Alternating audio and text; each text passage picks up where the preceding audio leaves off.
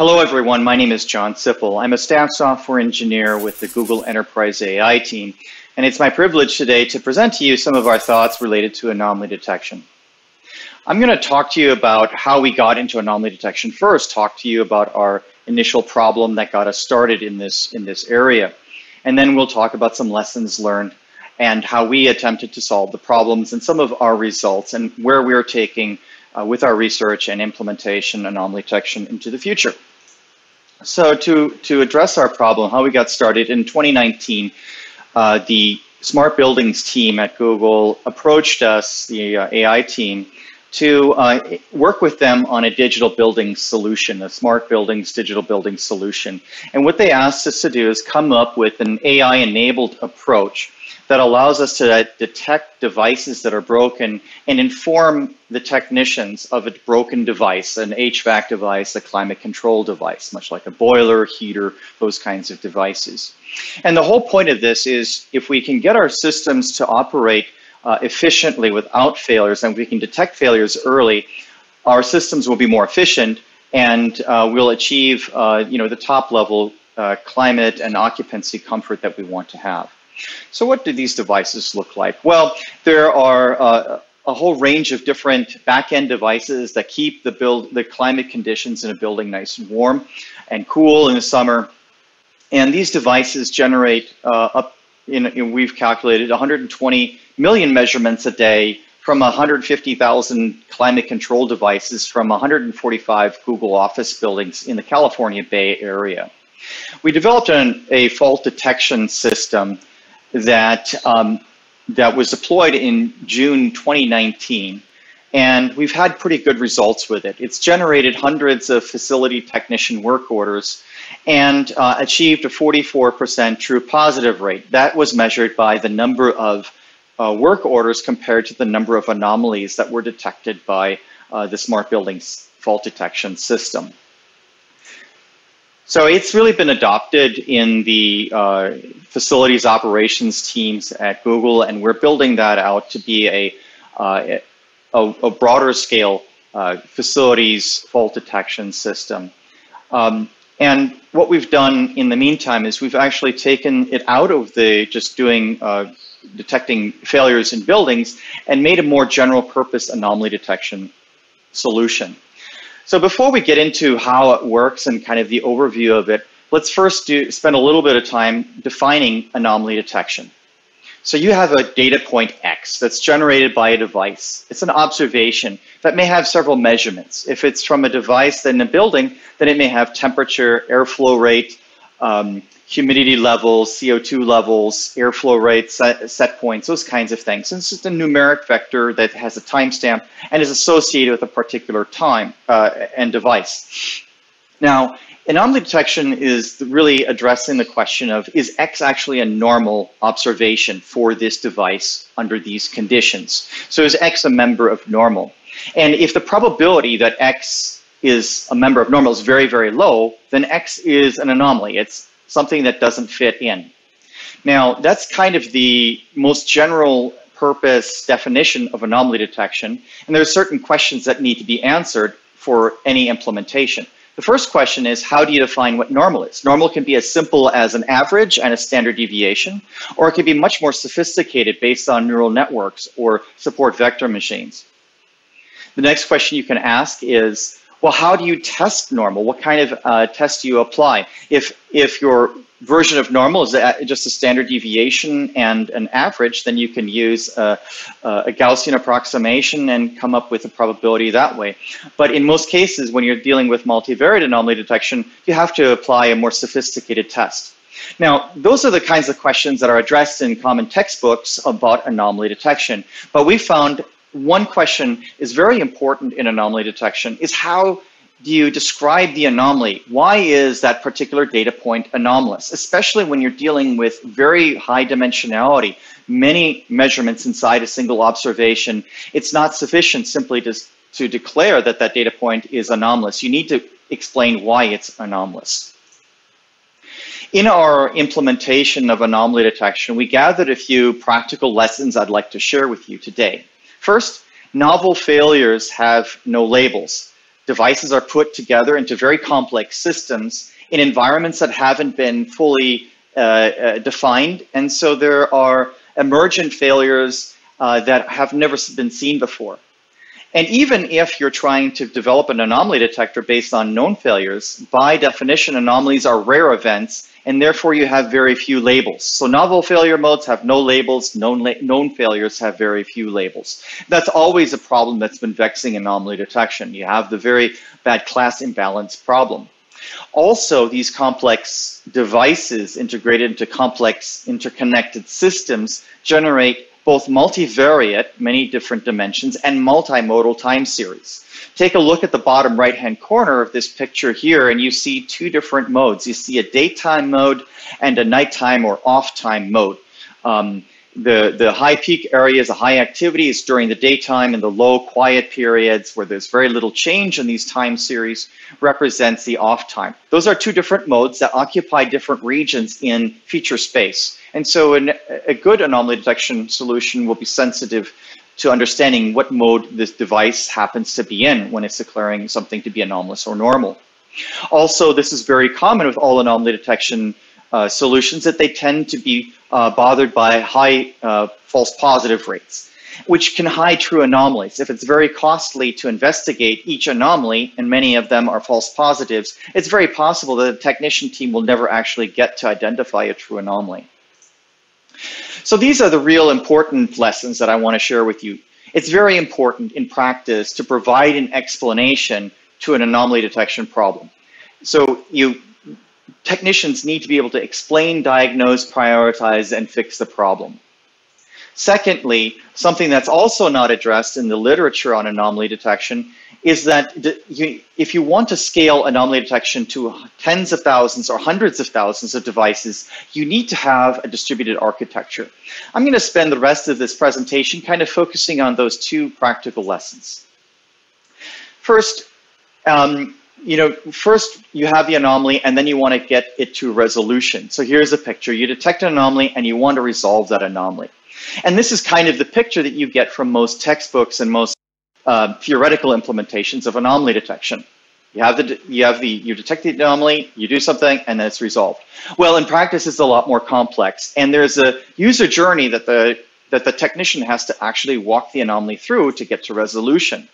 First, the anomaly has to be diagnosed, and it's diagnosed with an explanation about the anomaly. What about the features that were in this observation are so strange to declare it an anomaly? Well, that explanation is then merged with the technician's knowledge of the system to come to a diagnosis and an estimate of what the root cause of the anomaly was. Next, the technician has to understand what the severity of the anomaly is. How urgent is this situation? Is it going to degrade the entire system if left untouched, or is this something that can be worked later when other problems have been resolved? Well, that goes to prioritization. Anomalies will have to be prioritized. Once the prioritization is done, those top priority anomalies will be treated. A fix will be applied. The technician will go and, based on the diagnosis, select a treatment and implement that treatment. And we hope that in new updated results and observations of that particular device, we see that it went from an anomalous state back into the normal state. And then, at that point only, have you got to the resolution. So anomaly detection needs to consider this entire user journey when you're implementing it in the real world, if it's going to be of practical use to the technicians. Let's talk about interpreting anomalies a little bit. What does an interpretation or an explanation for an anomaly look like? So back in 2017 and in a few cases before that, but really in 2017, explainable AI really came about because of a need to understand some of these complex AI models and what made an AI model make a particular decision. And so these explainable AI techniques do attribution. So if you have an image classifier, the explainable AI technique will highlight the pixels on the image that were most influential in the classification decision. So for anomaly detection, that's no different at all. Instead of looking at the pixels, the explainable AI technique will highlight or emphasize those features that had the greatest influence on the anomaly detector's decision to declare this particular data point as an anomaly. So one of the things that I think is quite interesting is that just until recently, 2020, in fact, really those were never really brought together, anomaly detection with explainable AI. And MADI, our implementation, multivariate anomaly detection with interpretability, was one of the very first anomaly detection algorithms designed from the ground up with explainability in mind. Our solution applies a combination of negative sampling neural network to detect anomalies, combined with integrated gradients to do the variable attribution or identify those features that had the greatest influence on the anomaly score. That variable attribution we often refer to as blame. What are the features that can be blamed for having made this device produce an anomalous observation? How do these interpreted anomalies look? So on the left-hand side, I'm showing two representations. The left-hand side is very simple. So they have two things. Number one, the anomaly score has to be there, which is represented within the dark red circle. The score is 0.0. That's the probability that it's normal, very, very low. And the circle around it, if you look at it in a clockwise manner, 52% of that particular anomaly is blamed on the zone air temperature, and 32% is applied to the supply air flow rate. And so the two in combination, a technician will understand that there may be a stuck damper that is preventing the air from, is just allowing the air to enter from the outside, causing the zone air temperature to fall below. The other thing that we think is absolutely important in an anomaly interpretation is a contrastive baseline point. What's the nearest normal point against which you can compare? Here we're showing it in Kelvin, so 19 degrees versus 21 degrees Celsius, what was observed versus what was expected to be seen.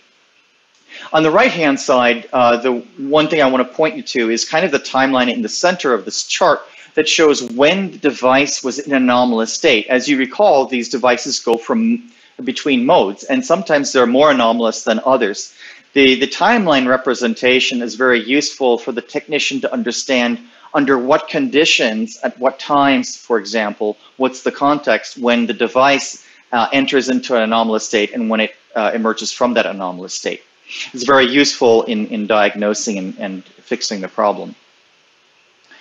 So now I want to address the second part of our lesson, which is what do you do when you have a complex system with tens of thousands or hundreds of thousands of devices? So it looks maybe like this. What we found is these large complex systems aren't homogeneous. They're composed of many different types of devices that are integrated into a larger system. Each of these devices fulfill a particular purpose. Now, how do you apply anomaly detection to that particular problem? Well, one approach, you could say, well, let's build one anomaly detection model that kind of rules them all, where all the devices, whether they're of the same type or not, are put into a single model. And if you have tens of thousands of devices or hundreds of thousands of devices that produce multidimensional vectors and hundreds of millions, maybe billions of measurements a day, that can easily overwhelm a single process. The other extreme is you could create an anomaly detection process to run on each device independently. Well, we suggest the appropriate choice, the most practical choice, is something in between, where what you do is you segment the population into homogeneous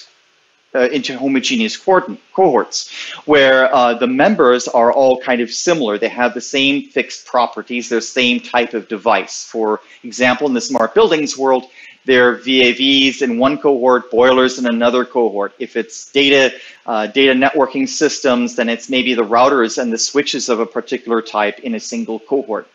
Well, one thing we also learned when you're dealing with large, complex systems is that the population is consistently changing, and the membership is changing. New devices are being added, old devices are being removed, and you need your architecture to be dynamic and responsive to that.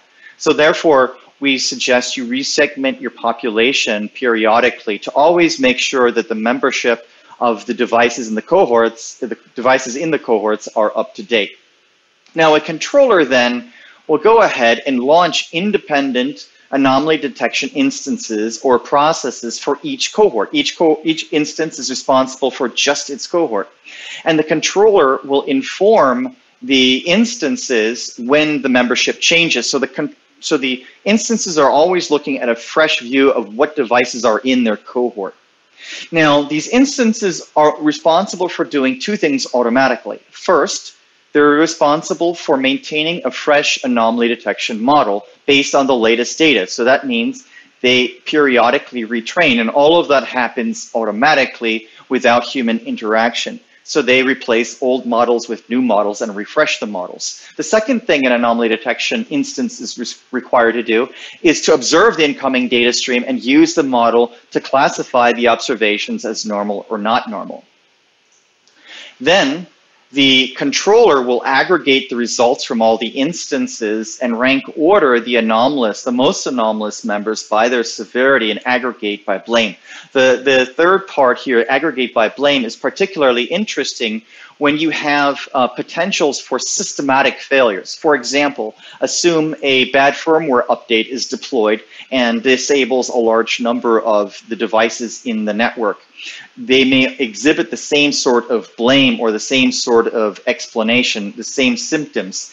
And what we want to do, and what we've done, is aggregate by blame, by the attributions, and come up with a kind of a symptomatic description of what this large-scale systematic anomaly looks like.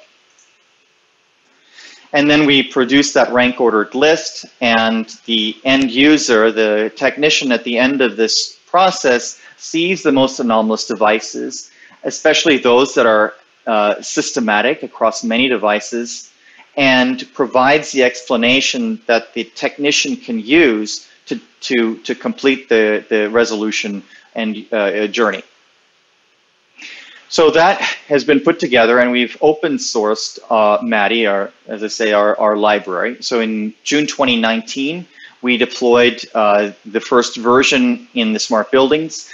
Then we took some time to generalize it and take it out of just the smart buildings, but make it more of a general purpose library. And we presented it at the International Conference of Machine Learning last year. And then we open sourced the MADI library so that the greater community can use anomaly detection with interpretability. And in August 20, we set forth and created a proof of concept where we adapted the interpretable anomaly detection for data centers. And that proof of concept was successful, and now we're in the productionization phase of MADI for data centers with Xenos. So I wanted to just briefly end with a discussion of where we see anomaly detection going in the future. And the idea here is we combine the best of breed language models with negative sampling anomaly detections.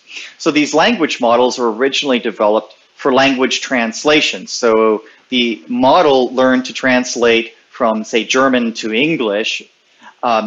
The same type of technology can be used to learn the language, the logline language, syslogline language of individual processes that are running on a computer. So you imagine that this language model learns what's normal, and with the help of the negative sampling anomaly detector is able then to recognize, based on the text, what's normal and what's not normal. And then at the right-hand side here in this little diagram, we're showing an example of where a systematic error is being shown, where we have a cluster of devices, of hosts, 70 hosts in this particular case, that are all affected by some sort of anomaly related to the kernel process. This information helps the computer technician narrow down from several orders of magnitude of detail down to focusing on specific hosts and specific log lines from a specific process. So we think that this has a lot of promise, and we've developed it and are running that in-house and have already yielded some very, very good results on that in virtual machines and monitoring virtual machines. So thank you very much for your attention. I'm looking forward to your questions. I'm going to hand it over to Chanchal now, who will actually talk about how this concept of MADI was productionized for Xenos. Thank you.